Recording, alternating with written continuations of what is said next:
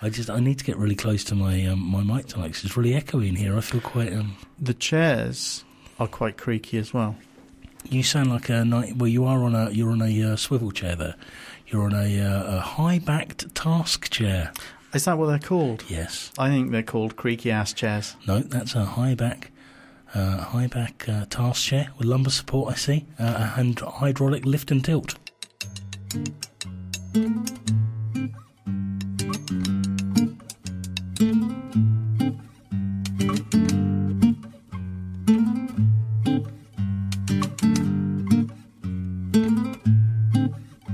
I can't do any more of this northern stuff. I'm being outed as a person who bashes people from the north. I'd like to point out, and someone was tweeting their credentials at me as why they would be a sympathiser of northern people. It's because of northern parentage.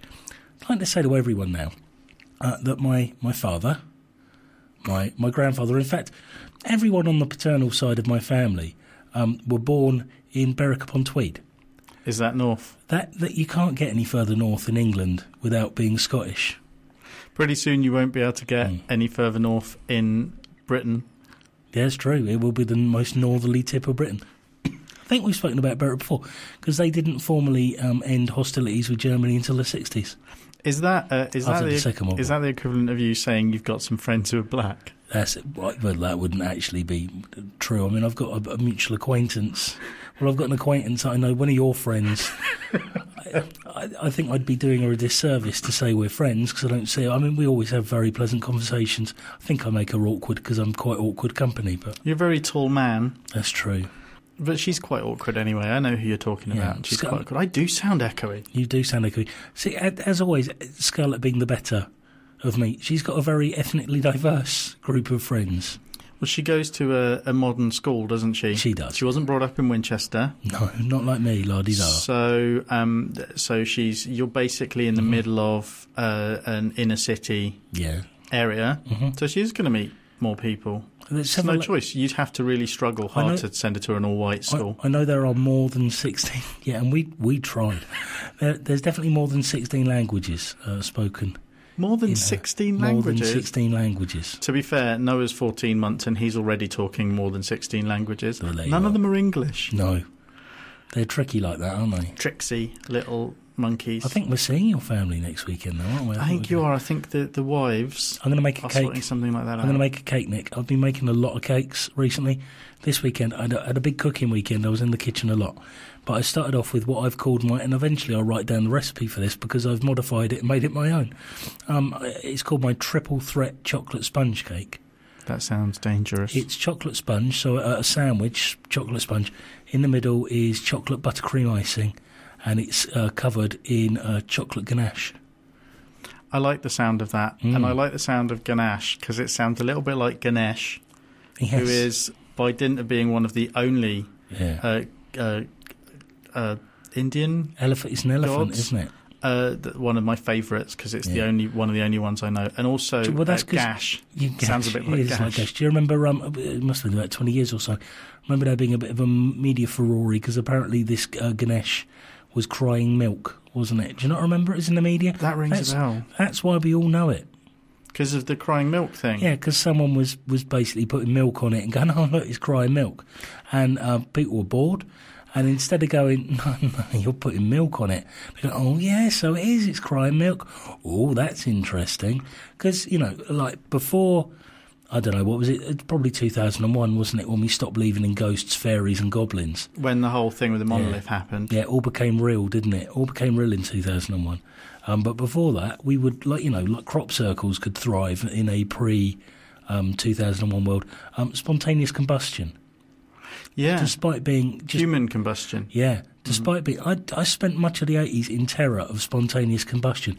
If I had a hot flush in the 1980s, I was convinced that I was going to burst into flames, which may or may not be completely the fault of Arthur C. Clarke. I feel like we've either talked about it before or we promised at some point we were going to spend a whole episode talking about that. And spooky stuff. We're going to put it... Shall we probably should keep it in the bag until Halloween. Yeah, absolutely. It wasn't 2001 for me. It was watching Threads, which I've definitely talked about, was really the point at which I spent a lot of my early life terrified of spontaneous human combustion, and then we watched Threads. My dad showed me and my cousin George Threads, and that suddenly was nice of him. From there on I was terrified about nuclear war. Oh, I was terrified of both. Were you not terrified of both? Actually, I think I was. I think it's Ghosts and Vampires I stopped being scared of at that point. I thought, well, nuclear... Talking of which, did you watch this week's Doctor Who? It was awesome. Do you know what? I can't remember enjoying an episode of TV. And I'm not a massive Doctor Who fan, but my goodness, that was a good episode of television, wasn't it? I have watched a lot of good TV recently. We just finished The Leftovers, which is great. But that was definitely my favourite Doctor Who for a really long time. And I quite like Matt Smith. I quite like Steve Moffat. But just to place us where we are, we've just watched this weekend Silence. Yeah. Or was it Listen? Listen? It was called Listen. Sorry, Listen. Which did allow for a few little bits of confusion because he kept talking about silence and baddies that are just outside of your sight. And I was thinking, that's got quite a potent punch to it. But at the same time, in the back of my mind, I was thinking, there have been other New Who baddies who are, I think the silence were almost exactly the same. When you don't look at them, you forget all about them, which is really similar. And also, there's a bit, and this isn't really a spoiler because it happens really early on. It opens with the Doctor doing a really cool monologue, and it's really got gravitas because it's the first episode that I think has really given Peter Capaldi a chance to show how different he can be. It gave him something to chew on, didn't it? Yeah, but it starts out with him doing this talk about how nature has shown us the perfect predator, and it shows like a big cat going after a deer or something, and he's watching it. And it said the ultimate defence, and it shows him looking at a pufferfish or a blowfish. I'm not sure. Is that the ultimate defence, though? Well, and that's the thing. What about what was it 0203? The Arsenal defence when they went unbeaten for a whole season.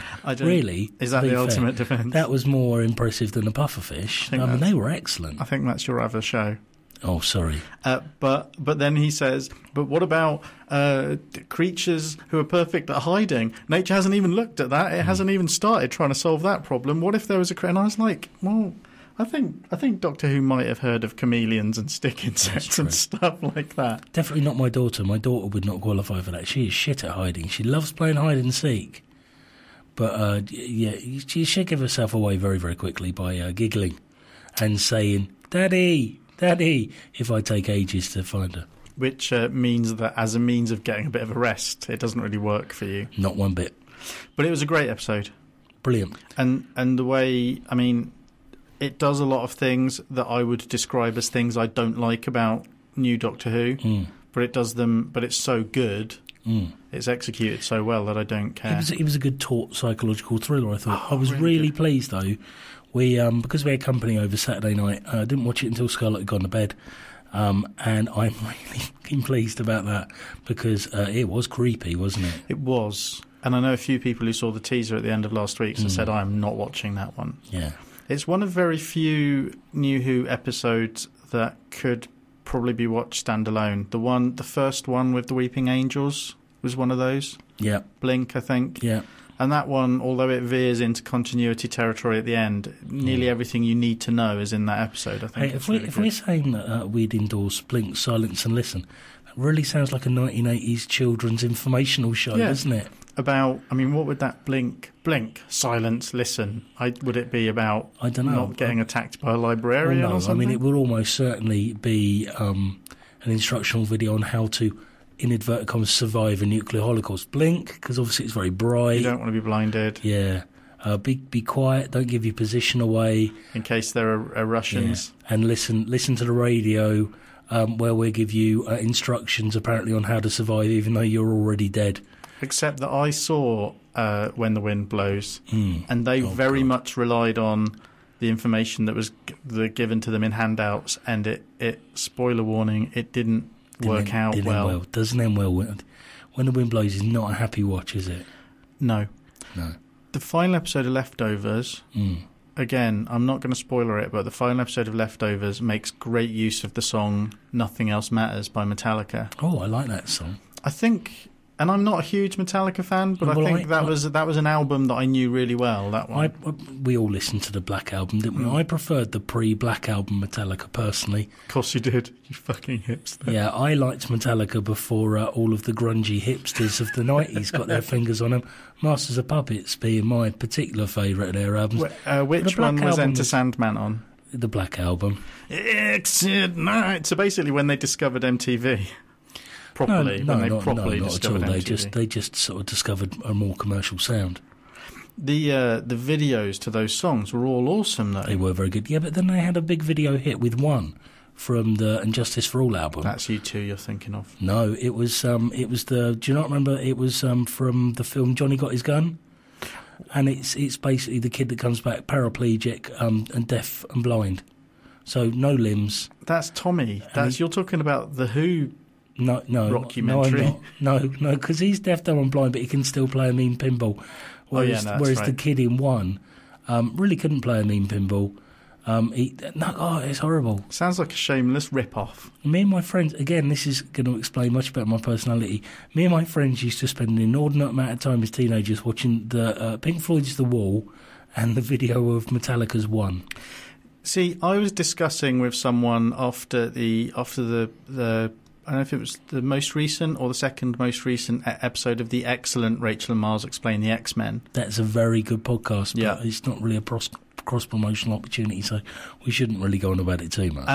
That the song One, they covered the X-Men, the wedding issue of the X-Men, and I've long thought that's kind of that comic is the text for me. I love that term. I don't know what it means. It means like the definitive, the ultimate, the first, it's like the platonic ideal of the text of something. It's difficult to explain because I don't really understand. It's difficult for me because I've been getting dictionary.com's word of the day for a few days, but that hasn't come up yet. Anyway, so it's kind of that issue is ground zero for my ongoing fascination with what I feel are inappropriately dedicated songs. When people call in to the dedication shows on daytime radio, drive time radio, and they say, this is for my husband. I want the song "Don't Stand So Close to Me" by Sting, because it was like he used to play it to me when I was one of his students. Nice. Well, that's the perfect song. Well, no, that's actually exactly the right time to use it. But as a romantic song, and it's it's not a romantic song. But the first time when I really became fascinated with this, especially in relation to wedding, do you know, I was just thinking about is that Jean Grey and Scott Summers used the song One as their first dance, and there are romantic lyrics in it. But when you listen to the whole thing, like a lot of pop songs, stop saying B words. Like a lot of lovey songs, the chorus is very catchy and has a nice sentiment that you can really get your teeth into as a romantic. But when you listen to the verses that contextualize everything, it's actually quite bleak. Yeah. And so one argument for them using that song is these two characters have come on a long journey, and it isn't always great. And considering where they end up later on, it isn't an easy relationship. And so that song perfectly captures that, really. And I was like, yeah, I agree how thematically it works, but normally people pick something aspirational for their first dance. I don't think people pick was your phrase there. People pick pickers. Human select. Human select. I'm not popping, am I? Yeah. It looks fine. Well, I'm just telling you what I'm hearing in my ears. What do you think, listener? I don't know. That's the other. No, it works for this one. Okay, they're still a listener. I don't know what's going on anymore. Yeah, normally people pick something aspirational. You still went with people pick? I can't. It looks fine. Okay. And do you think people pick up? It sounds fine. Fine. I completely lost my thread. People pick. Usually people choose a song that is more aspirational rather than one that perfectly reflects their relationship. What was yours? Only You by, is it Yazoo? Yes. And I'm sure there's something wrong with those lyrics, but we just really like it. And I guess that's why most people choose, so I shouldn't be too hard on people. But the middle verse, I'm looking forward to murdering you, and our 10-year wedding anniversary is a bit weird. Well, and the thing is, in the comments, I made this long-winded comment, because I apparently can't leave a short comment on the Rachel and Miles site, and someone was talking to me about how actually the story behind, I've always thought of it as a story about a horrible relationship of obligation, like a family relationship or something like that, where you have to you have to put up with some because you love them, but when you say you love them, it's more of an accusation. It feels like when Bono says it, like, yeah, I'm stuck with you, sort of thing. And someone explained to me, and no, when they wrote that, you two were going through some very difficult times as a band internally, and they were trying to. That song was a way of dealing with that internally, and that all makes sense, and it kind of explains it to me. But now you're telling me that it was a cover version of a Metallica song. Yeah, about a paraplegic. So I don't know what to think. No. How is it when you say it's a song about paraplegic? Is it like He Ain't Heavy, He's My Brother? Which is like a light-hearted way of dealing with the same... Certainly he's a lot lighter than he was when he went off to war. Oh, my goodness. It's basically about a guy, you know, can't see, can't speak, no arms or legs. But he sure plays mean shuffleboard. No, he's just praying for death. Oh. What can he do? Nothing. He can't see. Can't see, can't speak, can't hear, and he's got no arms or legs. No arms or legs? Yeah. But how does he smell? Awful. Can't wash himself. It's horrible. It's really tragic. And he's got festering wounds, mate. It's not good. None of this is really funny. Not at all. I'm in a bad mood, Nick. Are you in a bad mood? I'm in a bad mood. I don't know. I've been enraged today by people's attempts at kindness that have just backfired into them getting cross with me. Drivers. We talked about it a little bit before. I'm thinking specifically about drivers, and this is a phenomenon I've observed as a pedestrian. Can't drive. I'm a pedestrian. I'm a confirmed pedestrian. I think as the 70s euphemism went.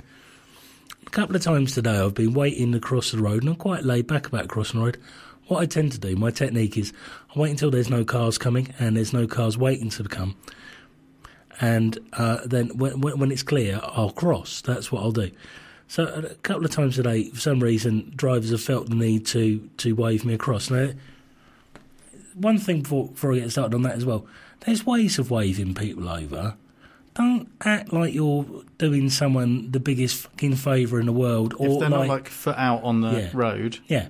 Or act like you're in charge of the fucking path or the road or something. You know, the fact that you're in a car doesn't put you in charge of fucking anything apart from that car.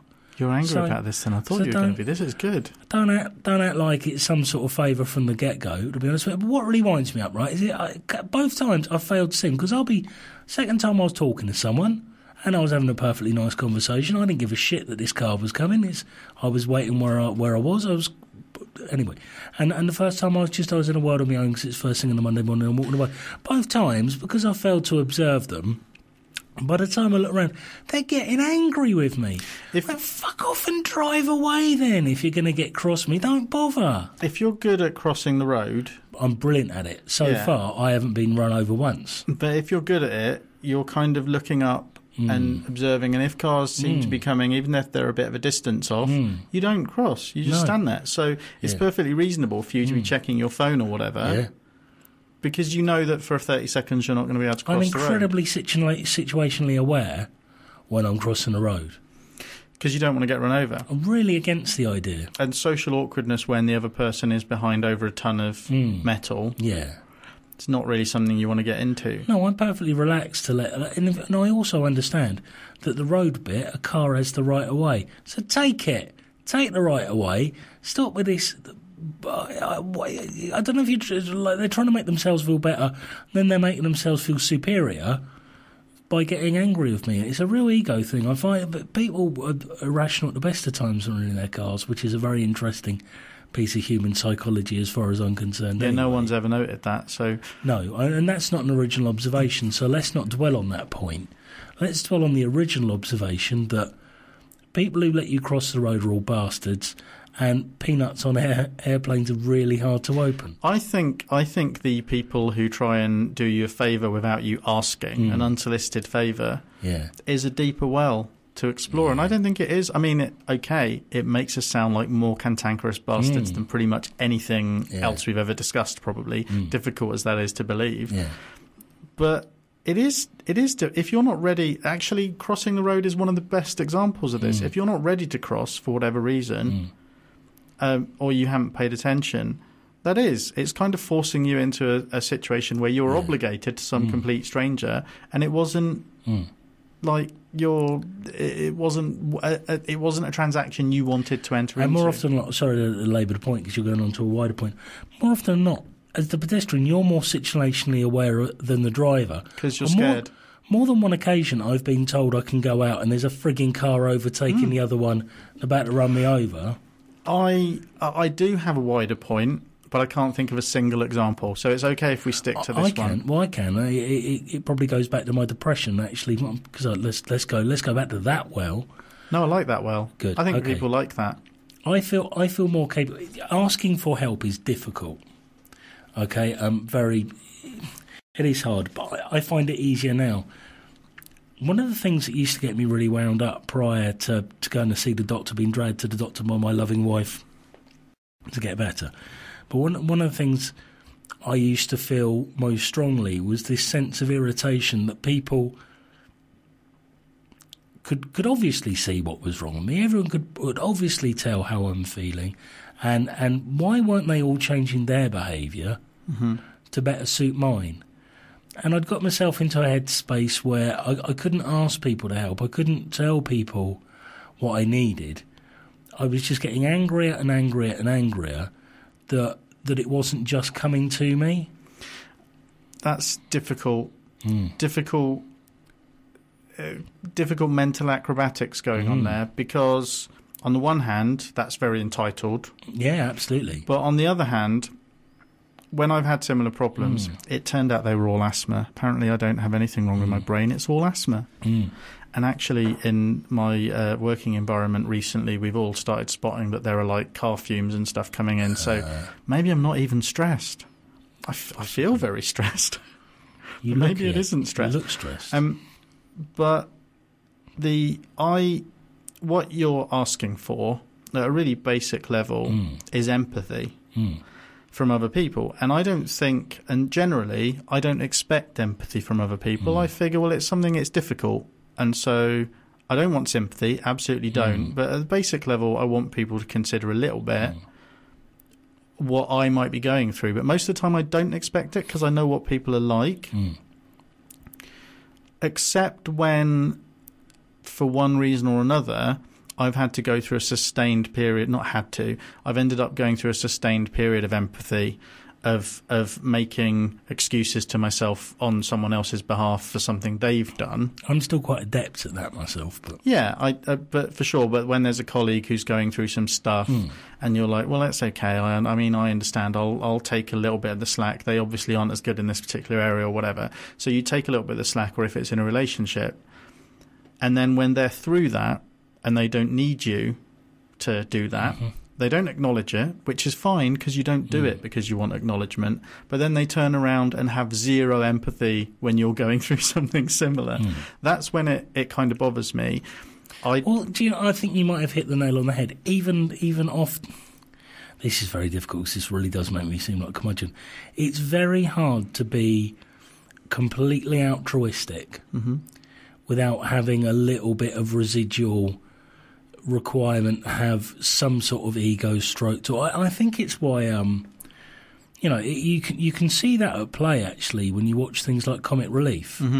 That it's basically you're sitting watching this program where a presenter is telling you over and over again what a good person you are, reinforcing to you again and again, you're a good person, because you're given that £10, and I think I've actually ranted about this in the past, and I believe it. You've given this £10, but you're spending the rest of the night sitting there having your back slapped and your ego scratched. It's like, well, no, if you give a shit, really give a shit deep down, then you're giving that money anyway, aren't you? Or you're doing something about it. Yeah. You know, and we're all like that. I fall into that trap as well. I'm not sitting here claiming that I'm a paragon of virtue and no one else does it. But it's a thing that really upsets me that we live in a society where we like to kid ourselves on that there's such a thing as altruism. You live in a society where you believe that. I believe one of my catchphrases for this show is there is no such thing as true altruism. Yeah, well, That's probably only the second time I've used it. Really? Okay, well, I'm agreeing with that now. Yeah, I mean, it only probably took you about 50 episodes. But when I say we, I'm talking about society as a whole. Oh, yeah. Because it's much easier to talk about society as a faceless, amorphous mass, rather than actually taking into account the nuances of individual opinion. Absolutely. And motivation. Taking society as a whole, which it is. Society is a whole. Yeah. And we're all stuck in it. Yeah. Just scrabbling to get out. Let me out. Ooh. But yeah, I don't, the only times, and I don't feel, I'm not proud of myself for this, but yeah, I try and have empathy in as many situations as possible. It does only really bother me when someone's like mean to me or doesn't consider my situation when I've done it for them in the past.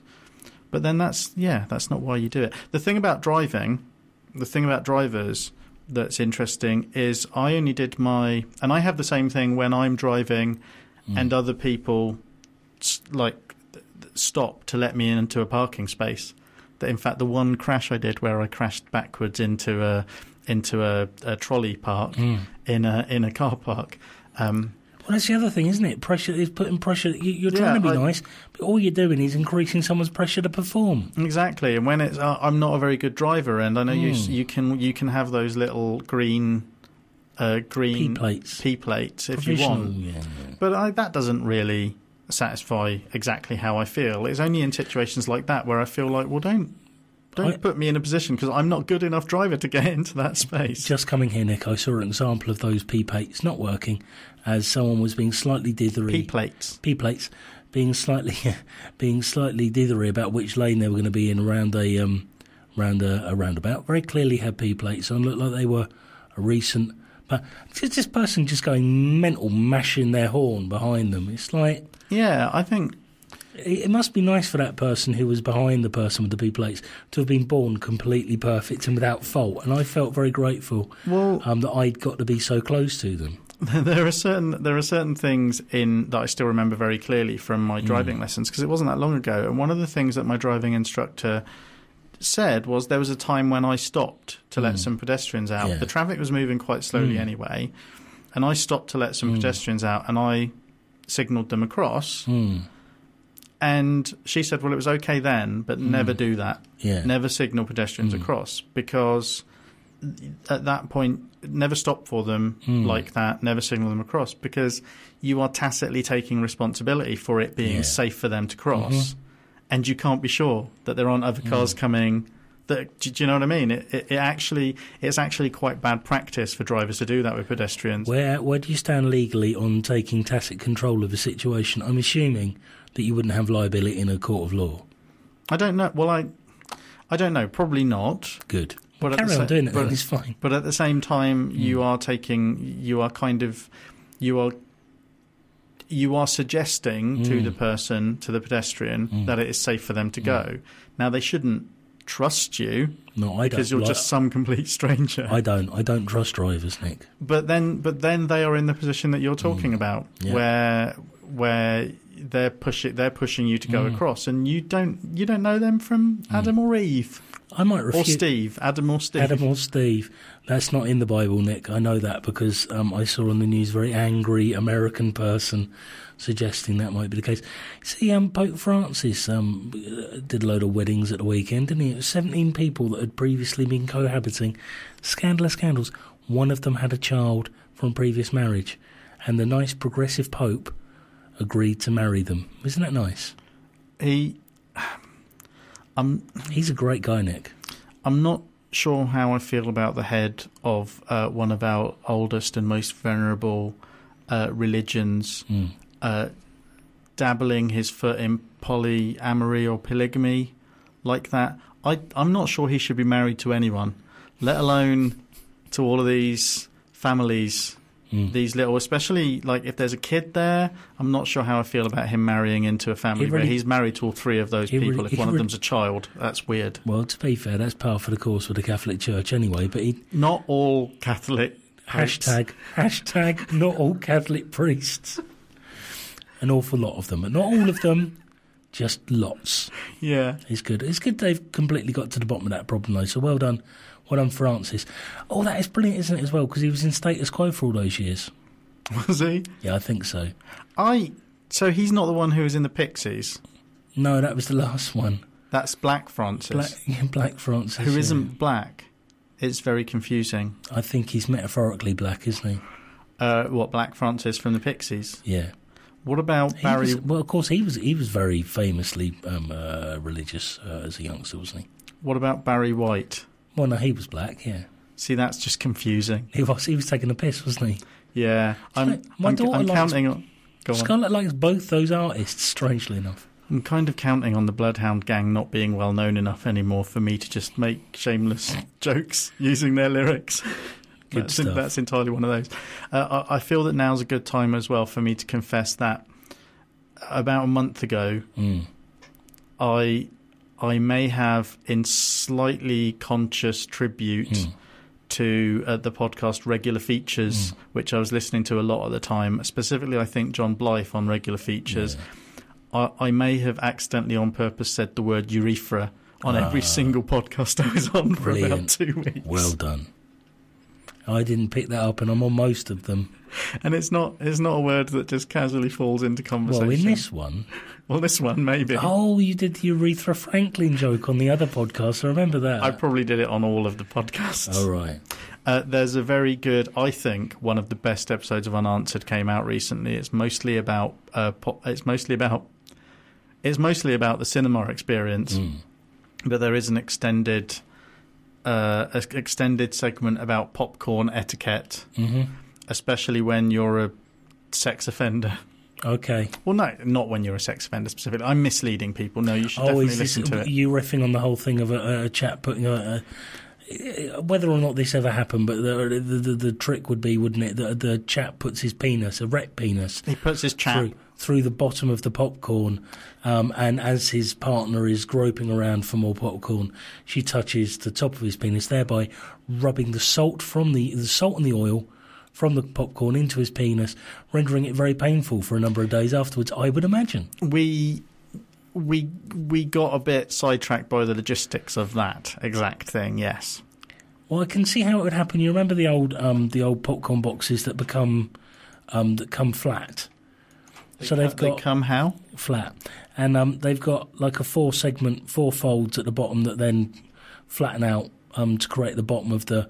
Well, you could actually quite easily poke a penis through that and still retain a seal around your penis, because obviously that would push up from the centre where the weakest part of that particular construction is. But as the member slides through that, it would seal around the shaft, basically. Oh. Especially right down to if you got it right down to your balls. Seal it up quite nicely, quite airtight. You're in trouble with the solid-based popcorn thing. You'd actually have to. I think it'd be harder because you'd have to take a little template of your erect penis, the circumference of your erect penis, and cut it very carefully into the bottom of the... Otherwise, you're just going to lose popcorn, aren't you? You would. No one wants to lose popcorn. No. I mean, I want to get my penis touched, but I don't want to lose popcorn.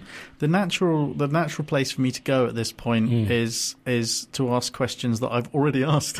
Yeah, let's not do that. But let's respect the boundaries of our various podcasts. We should talk about our various podcasts. Oh, do we have to? Well, no, we should. I think you've already mentioned you recorded another full kit. No, we're about to record another full kit banter this Saturday coming, which would be the 10th of September. Feeling good about it? Yeah, really good. Yeah, we've fleshed out a running order today, so we'll be filling in some gaps there and making sure we got our research done by the weekend. By fleshed out, filling in, you're thinking about the popcorn again, aren't you? No, we literally have a running order put together. You're writing notes and stuff? Yeah, we have a written running order. So you're not just going on Wikipedia? Well, I might for some of it, but anyway, it sounds so organised. We are quite organised with it. I like to be, though. You do? with that one. All right, okay. It helps, though, because we're talking about the nation's favourite sport, so we really can't let ourselves down. You can't fuck about. It's not trivial, parenting. Yeah, it's not. Yeah, exactly. It's not trivial like bringing up a child. It's football, mate. It's important. You wouldn't understand. You've recorded another podcast? Jane and James have just watched, which was really good fun. That's with Jane, who used to record the Momcast with us. And we watched a movie, and then we talked about it. My question to you is, when undertaking these new things... It's still I still love you best. No, you're. Oh no, I don't worry about that too much. You should. You have your cock out like throughout every recording of this, so I'm pretty sure how you feel. Is there? Do you? Because are you still taken over with the joy of creativity, or is there any fear that because we've gone from a podcast that we were doing for 250 episodes. And I had to drink when we started doing those. But we got into that pretty quickly. Yeah. Certainly you and I got into a tempo within a few weeks, probably. For sure.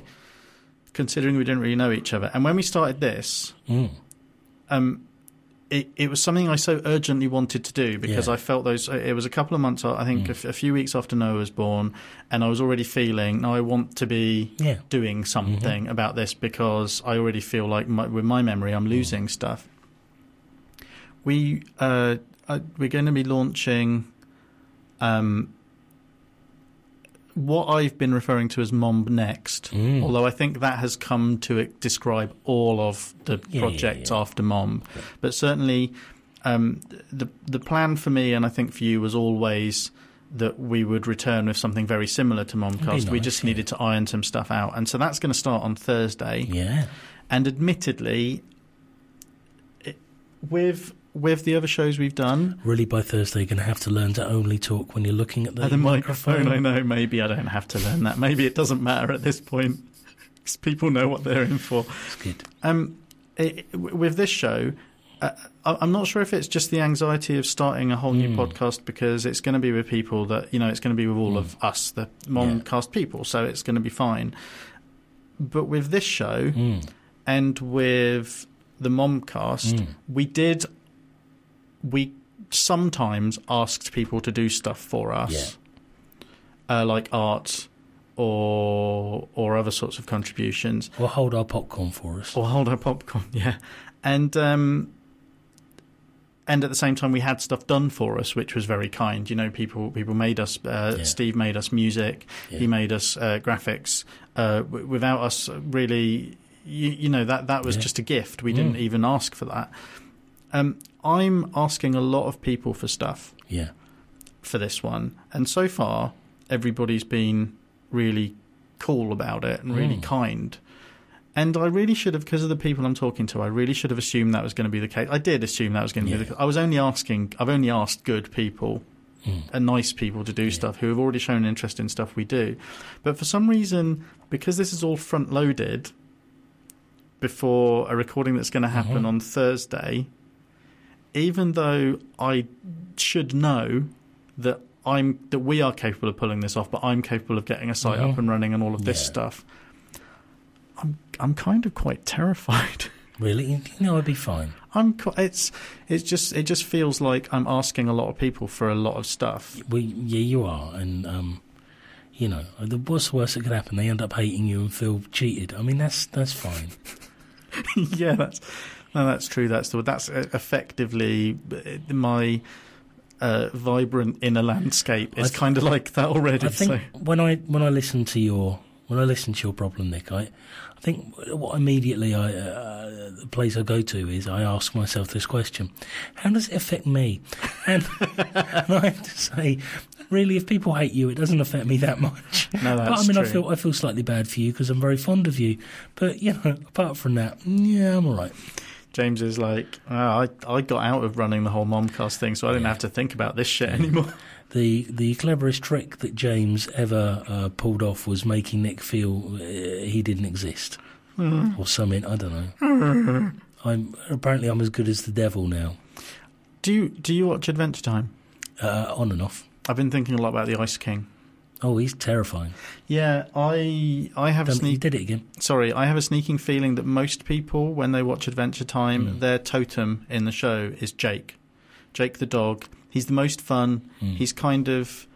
it's not clear, in most shows with an ensemble, you can ensemble. You can look at the main cast and you can sort of see there's one fairly decent template for writing and that sort of thing is id, superego, and ego. You have characters that represent the different parts of a personality, and What's the lumpy space princess thing? Because that's my totem. I think she's ego.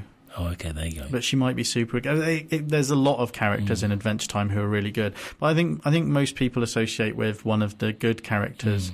And I've been thinking recently, and I did tweet about it in the week, because I watch it a lot with Noah. Not every episode. It turns out the visuals, although they are sometimes creepy, aren't as scary as some of the audio on that show. Okay. It can get quite... Lemon Grab is terrifying. We haven't watched one yet with Scarlet where she's freaked out. She's quite tough. The only thing that scares Scarlet is the big bad wolf. Oh. Everything else, she's bulletproof. Noah seems fine with it, and he doesn't really pay an awful lot of attention. Does he not? No, he likes the music at the beginning. He doesn't really pay a lot of attention to the rest of it. But there was one episode where Lemon Grab has a complete nervous breakdown. Okay. And it's very intense.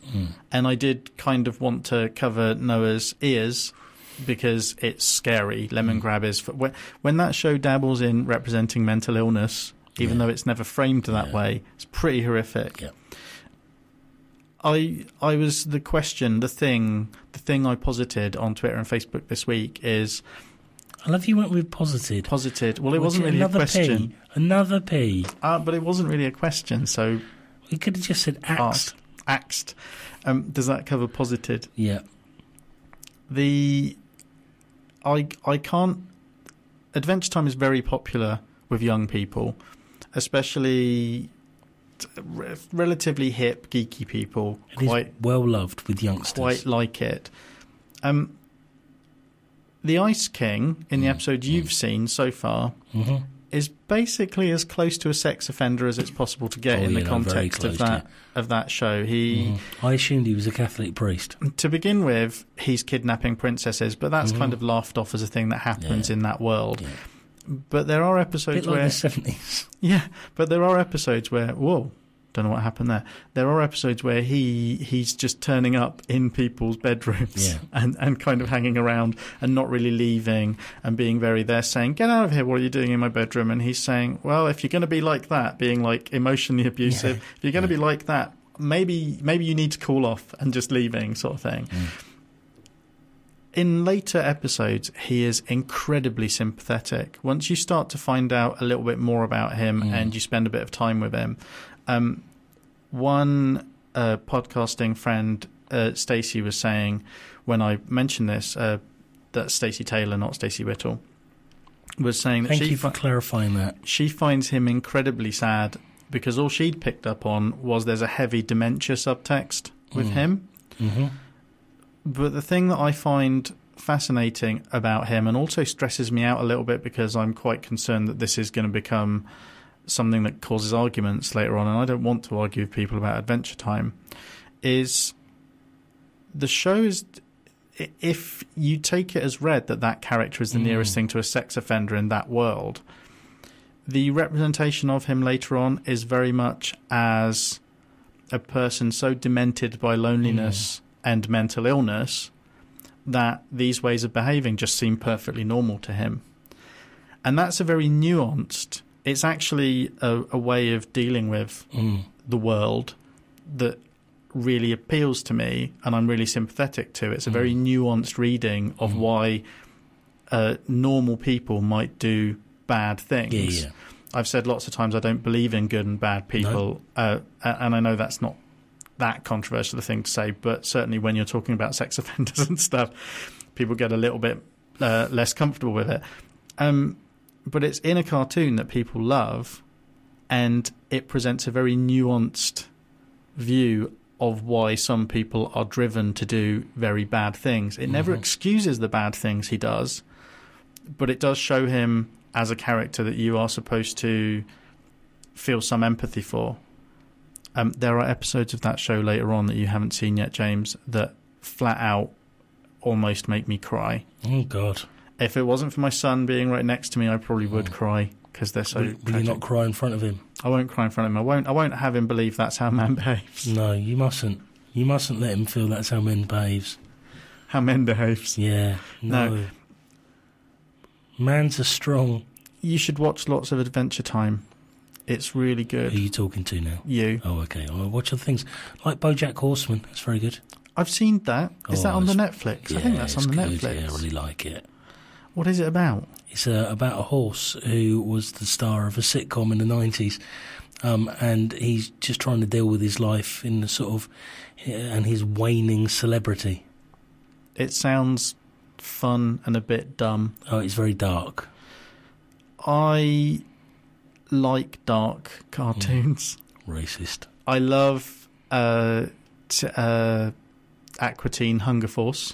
Yes. I tried explaining that to someone recently and explained to them that they're kind of named for a superhero team, but they're not really a superhero team, and they're not teens, and none of it's underwater, and they're not really a force for anything. Yeah. The only thing that's accurate is hunger, because one of them's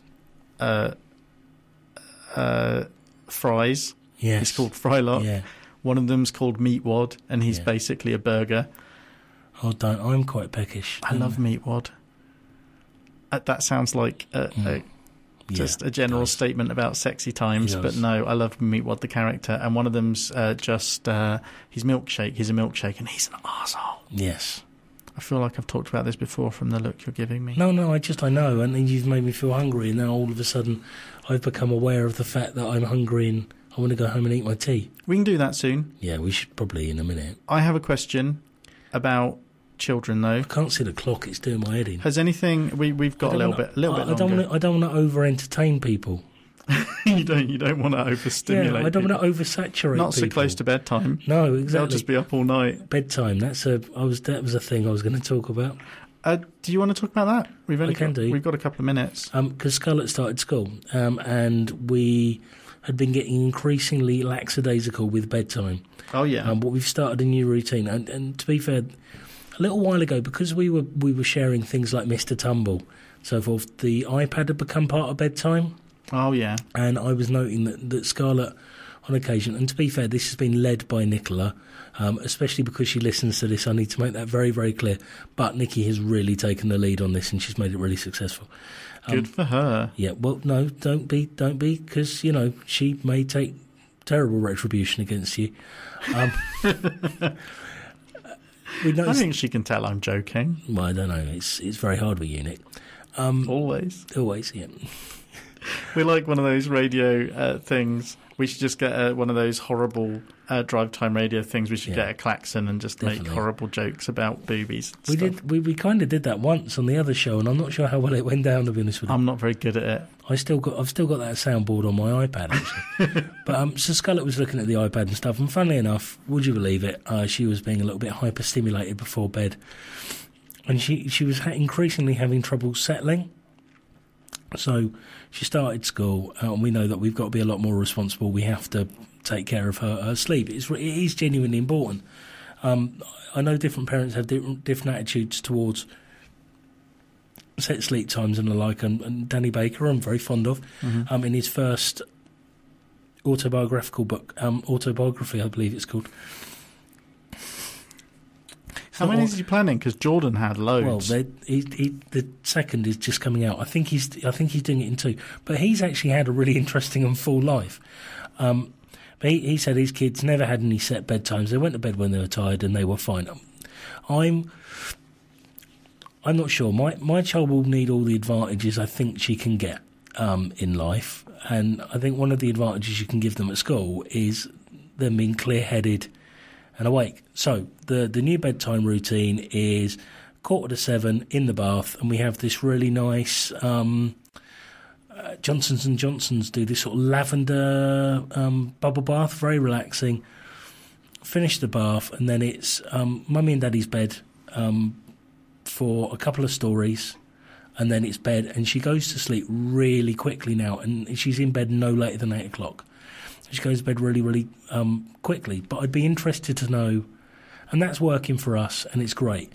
But kids are different. I'd be very interested to know, people listening, what their bedtime routines are, what works for some people, what works for us, for others. For us, it's just, from my point of view, it's getting over being a lazy bastard. Because it's much easier to sort of lie there and watch the iPad with her and then take her to bed than it is.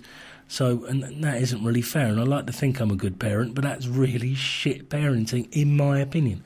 But it'd be really interesting to hear from other people about what's worked for them and what hasn't. Yeah, absolutely. That's we need to get better at actually doing something with the feedback we get from people when we get it, though. We've got a lovely email from one of our listeners that we need to get to at some point. Well, I had one that was quite personally directed at me, and to be honest with you, it was very pleasant, but I'm having trouble responding to it because I still don't take people saying nice things to me very well at all. It wasn't about you, James. No, well, I mean, it was about you. Well, it was about that individual, but yeah. I had an involvement in it. But that isn't that isn't the email I'm talking about. I know I'm self-absorbed. Oh, don't. I'm really, one of the things I'm most self-conscious about is being self-absorbed. He says I'm on 4 fucking podcasts and I'm worried about being self-absorbed. Also, we've got a little bit of audio that I think we're going to play out with. We'll put it after the final theme so that it doesn't mess with anyone's listening experience. I should probably stop yawning down the mic. Stop yawning down the fucking mic, James. So that it doesn't interfere with anybody else's listening experience. I'll stick it after the credit. That's an awful way of putting it. It's not credits. It's not credits. It's the end. Just the end theme. Yeah. And it makes it sound like I'm just hiding it away there. Blum. Blum. But they are northern, and I don't want to confuse matters. But what are you doing? What is that? I'm doing a bed. It's our theme tune. I'm doing a do-doo-do-doo blum. Do you think that's okay? Good. That's nice. I bet it's a bed for you to talk over. I have a question for parents, especially of boys, although I don't know if this is a problem for you. And I have asked Reddit, so this is something earlier today, so this is something we can talk about maybe next week. I think it's normal for little boys to be quite rough. Yes. But as they get bigger, they get stronger. Yeah. And certainly with Noah, he doesn't do this to other children or to other people, but with Amy and I, he slaps us quite a lot and scratches and pokes and stuff like that. Scarlett did the same at the same age. And as I understand it, there's not really a lot. I mean, they don't really understand about consequences and stuff at this age. He's still very young. But I was just wondering if anybody else had any just sort of behaviour changes that they made in their behaviour that seemed to soothe this a little bit. Neither of us are hurt. We're not worried about this. I felt like I had to make this caveat on Reddit a lot. We understand that this is kind of normal, but it is something that that we get hurt quite a lot. I've got lots of scratches on my face and stuff. And so if other people have found ways that eased that behaviour, that'd be excellent.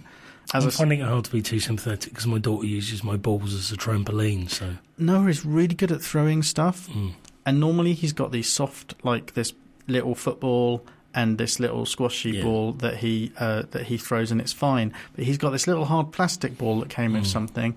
And yesterday I was sitting with him in my boxer shorts in the morning while Amy had a lie-in, and he threw it and just completely got me in the ouchies. Yeah.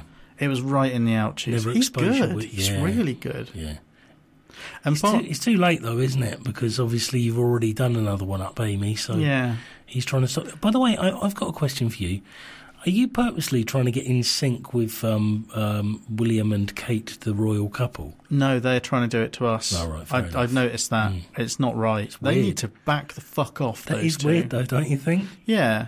And I mean, you know, I'm sure the local paper will start using us to bury important local news stories. Most certainly. You should contact the Echo and say, well, we were pregnant at the same time as them last time. I'm sure we're the only couple in the country that are basically going for Catholic twins. If you've got any, God, I'm really going for Catholics today. I don't even know what that means. I've let go of the Northerners. No, isn't Catholic twins where there's a very close gap. Usually less than a year, I believe. I've never heard that before, but it makes sense. Yeah, there's more than a year with us. I'm really slowly exposing myself as a bigot, aren't I? You're just expanding. You figured, well, the Northerners, I've dealt with them. They're a small group. I'm going to take on a major religion. Yeah. But see if I can tear it down from the outside. But yeah, I could get in touch with the Echo and say if there are any local counselling, like if there are any local votes going on that are a bit controversial, or if there's some zoning stuff going on that you want to bury for the good of the local government, please feel free to use us being pregnant. Do you know, when I'm rude about the North, it's because I hate the South so much. Self-loathing. It's self-loathing. Yeah, I kind of love where I live. I hate the politics of where I live. We have a local newspaper. It's got a right-wing bias. What's that all about in a local newspaper with a right-wing bias? It's all it's all wrapped in the Union flag at the moment because of the referendum. Fuck me, we couldn't be further from Scotland and still be in this country, really. It's not none of our business. I've been trying not to look. Really? At our local papers, it's dreadful. It bothers me at the best of times. I follow our local football team, so he's the best source for news of our local football team. I didn't think so. I think there's a podcast I've heard about that's going to be coming out monthly. Well, we're trying not to just be about our local football team, to be honest. You can't help it. You love them too much. That's true. So 2 questions for the listener. That might be too much. One, how do you bother stopping a child that's punching your lots? Do you? Are we talking 18-month-old? Yeah. Well, he's not that old. Yeah, 14-month-old. Well, and also the other question is how school routines. Yeah, bedtime routines for school-age children. Yeah, and if you interesting to see how that changes as they get older as well. The routine that you put them in, and does getting them in a good routine early set them on a good path as they get older. We are going to have a problem with this ourselves, Amy and I, because we're going to have 2 children with very different needs, hopefully. Not that different, to be honest with you. They're very close together. It's not going to be... All right. You've done it the right way, in my opinion. I wanted to start earlier because I'm getting old. We're screwed now if we have another one. The gap's so big. I mean, Scarlett will virtually be a carer. That's true. For you two, do you mean? Yeah, while we're looking after a baby. Because you're about 35 each, aren't you? Get stuffed. Oh, I was being nice. No, I'm not. I'm just very conscious that 40's really creeping up fast now. It's about half a year to go now. I want to say it's less, but that's bullshit. And remember, listen after the credits for a little treat from some of our podcast twins. Thank you. Across the country, up north, just to show that we don't hate them. No, I like them very much, more than I should do. Really? I like them so much that I keep making rude comments about them. It's a bit like, basically with Kehaar, it's essentially I'm pulling his hair. We've forgotten We've forgotten how to end the podcast. I don't know. Shall I just get up and leave?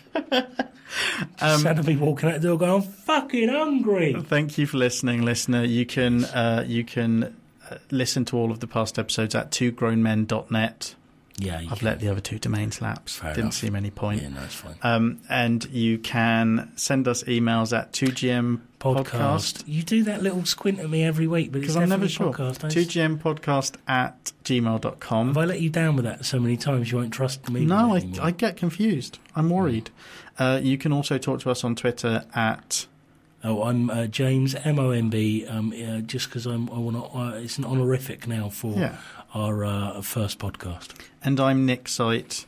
There is a 2GM pod address, but we haven't really started using that for anything yet. Nick won't give me the password, so I think I've forgotten it. Yeah. And there's a mailing list. You can find details of that. It's personing list. We agreed. Personing list. tinyletter.com/2GM, I think. Yeah. But you'll find links to that and full show notes at twogrownmen.net. Thank you very much, James. Don't forget to give generously. Thank you very much, Nick. Bye-bye. Bye-bye.